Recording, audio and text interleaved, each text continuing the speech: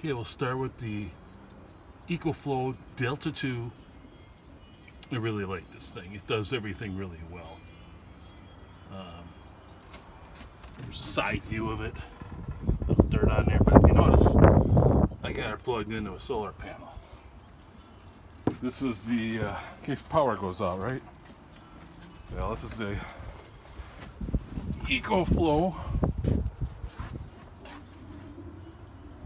160 watt, and this is where we run into a little problem.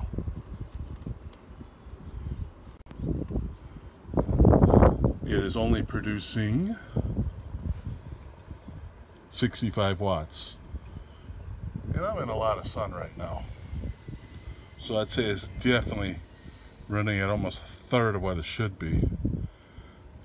The other problem is, look what happens if it gets a little, just a little bit of shade on it in the bottom here. We're down to 28, and I'm barely blocking any of it. Block off a little more. We're down to 36, 28, 50% loss, and maybe 50% is covered. We're getting a little more sun here. And we're only getting 67 watts. This is not very good. So EcoFlow, you need to work on your solar panels. Feel free to reach out and I'll test another one if you want to send it. That's it for now.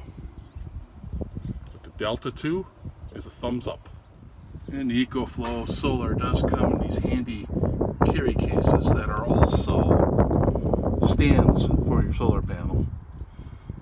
Don't forget to please subscribe to support more. Thank you for your time.